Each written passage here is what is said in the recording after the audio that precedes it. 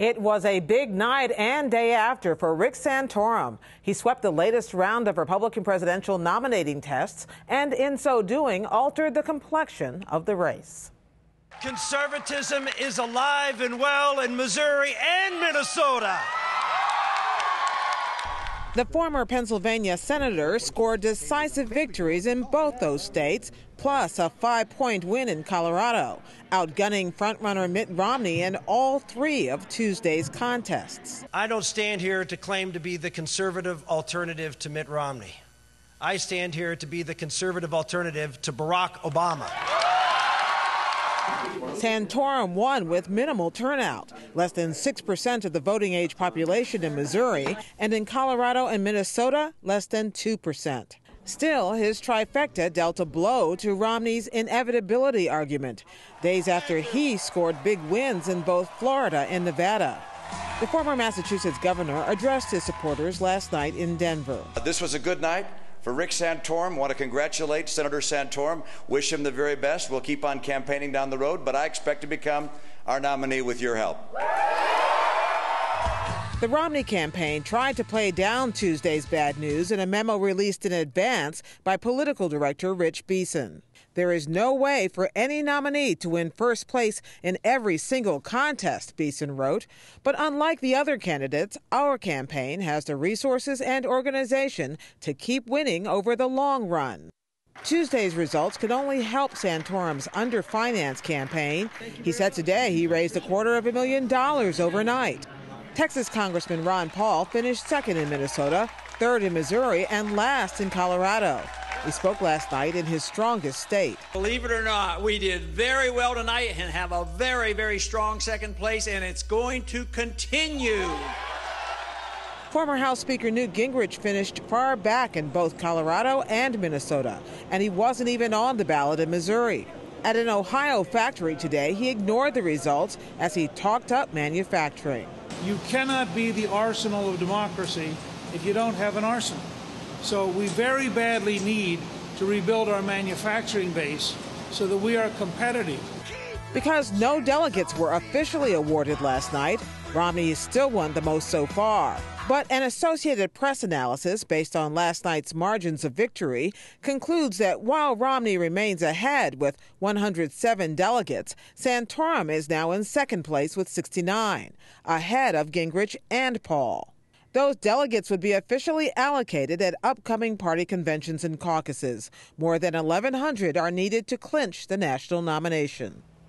NewsHour political editor Christina Bellantoni is here with more on what's next after Santorum's surprising trifecta. Christina, given these three outcomes from last night, which one did you find the most surprising? Colorado was definitely the most surprising. Missouri, which I'm sure we can talk about, was less of a formal contest. Not very many people turned out. Minnesota was going to be a little tighter. But Colorado, Mitt Romney was favored here. There weren't very many polls coming into the caucuses. They were mostly done by public policy polling, a left-leaning pollster, but Romney was favored by 10, 12 points in a lot of these polls, and some fairly recently so, with Santorum winning by 5 points.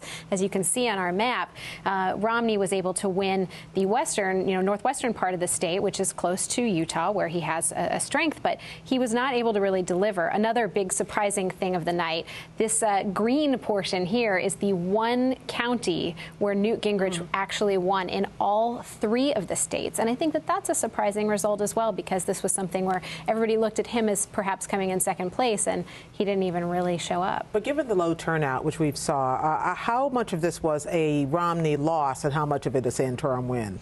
Yeah, I think that Santorum's folks look at it as a big win for them. In part, they've been able to raise a lot of money off of this. They're able to sort of capture on the momentum and the media attention to him in a way that when you won Iowa and you didn't even find out you won Iowa for 2 weeks, he didn't get that national attention that he's getting today. So that's a win for them. But it really does suggest a lot about a lack of enthusiasm for Mitt Romney. He wasn't able to get his people out.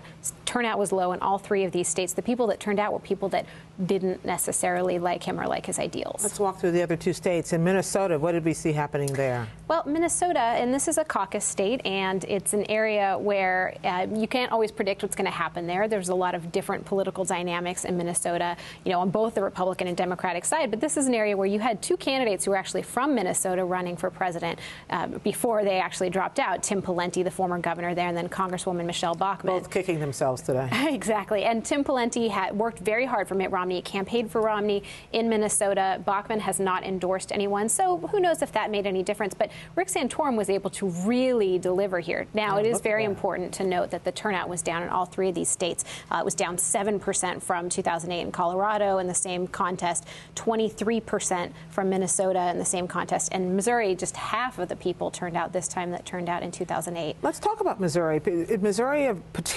particularly conservative state in Republican circles? Yes, Missouri is very conservative. A lot of evangelicals live there. It's the home of Rush Limbaugh, where he grew up. And it's also an area where you've seen it was a battleground state. It slipped away from Democrats in recent years. The presidential contest, the Obama campaign isn't really considering contesting it. And Rick Santorum had some key endorsements there. Phyllis Schlafly, who's not a name we really think about all that much these days, sort of an icon of the early female movement on the conservative side.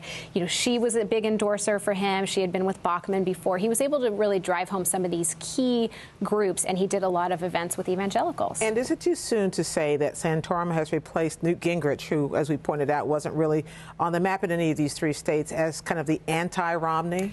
It might be too soon, but one indicator of this is what the Romney campaign is doing. You're seeing them go full out against Rick Santorum with press releases. You haven't heard them really talk that much about Newt Gingrich. So the question is, do they put anti-Santorum ads on television ahead of these contests that are going to be February 28th in Arizona and Michigan, and then Super Tuesday, March 6th? And Santorum, if he's able to put some money on the air as well, if he's raising all this much money, that could be very interesting. I know you will be watching. Christina Bellantoni, thanks a lot. Thanks. John Brabender, a senior strategist to Senator Santorum's presidential campaign, joins us now from Pittsburgh.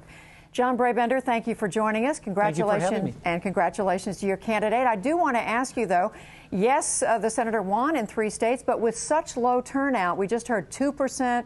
6%. How much of an accomplishment was this? Well, I think it matters a lot because it's the people who are paying most attention in the Republican Party right now. And each state had its own symbolism, if you will. Missouri was particularly interesting to me because exactly why you said there, Newt Gingrich was not on the ballot. It's the one state where Rick Santorum had a clear shot with Mitt Romney. So it was the moderate versus conservative pure battle. And Rick Santorum won that state by 30 points. And then you go to a state like Minnesota, which was expected to be tight, and Mitt Romney only got about 18% of the vote. That means 82% of the people voted for somebody other than who was the supposed front runner. So I think that there was a lot that said. There's been 8 states so far, and Rick Santorum has won half of them. Well, speaking of Governor Romney, he was out on the trail today saying, yes, congratulations to Senator Santorum, but he says, in effect, we didn't really compete head-to-head. He said, we didn't really compete in the states of Colorado and Minnesota. He said, when we do, we can beat him. Yeah, well, I thought it was also interesting that, as you mentioned, they put out a press release yesterday saying they're still the best candidate because they're the best funded campaign. And I guess they're going to print up bumper stickers that say Newt Gingrich for president because we have more money than anyone else. I mean, the truth of the matter is I feel that these are excuses. And frankly, I think you even have to wonder if these aren't slightly insulting to the states that did hold their primaries and caucuses yesterday, that now after the fact he's saying that those states really didn't matter to him. You also know, John Brabender, that Mitt Romney's coming after Senator Santorum, saying that when he was in the Senate, the debt ceiling was raised, I think he says 5 or 6 or 7 times, and he talks about federal spending shooting up when Senator Santorum was in the Senate. He says what this country needs is somebody who wasn't part of Washington back then. Well, it's interesting because 2 things. We're talking about Mitt Romney, who gave us basically Romneycare became Obamacare. We're talking about Mitt Romney, who supported the Wall Street bailouts, which is deeply offensive to all Tea Party supporters. And the interesting about Senator Santorum, when they say about insider outsider, he actually was an insider in the sense that he was in Washington, but he acted like an outsider. He was part of the Gang of Seven that closed the scandal-ridden House Bank and House Post Office. He even got away with little perks for senators like taxpayer-funded meals and taxpayer-funded haircuts. And he's also the one who reformed welfare, taking millions from welfare to work and also getting rid of all the abuse. So if Governor Romney wants to go match for match as far as who has had a bigger impact on fiscal sanity being brought to Washington and being brought to this campaign trail, we sort of welcome that. The image many people have of Senator Santorum is that he appeals mainly to social conservatives in the Republican Party.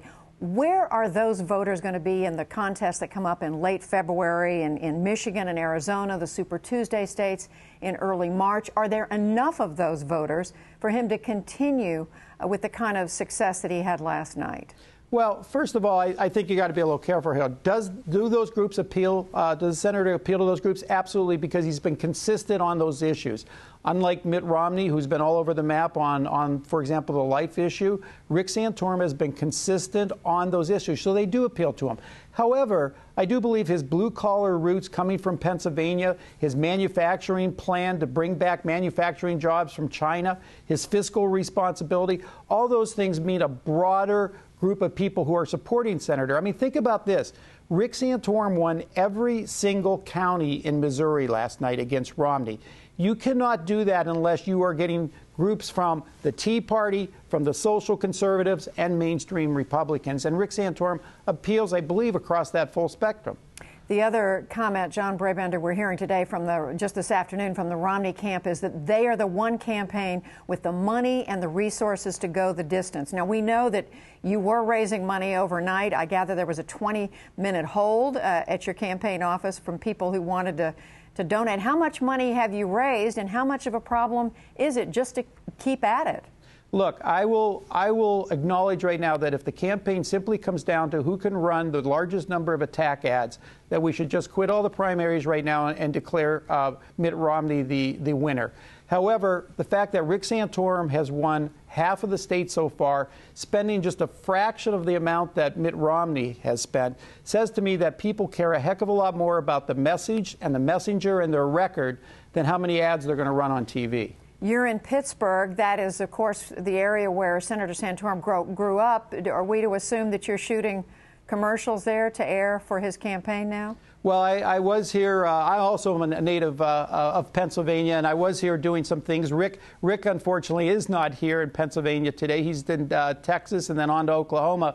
But Pennsylvania is very much a big part of the hub of the Santorum campaign, and many things relative to the campaign are produced here. And many of our volunteers and supporters and staff come from Pennsylvania, and we're very thrilled the fact that come April, we're also going to have a primary here.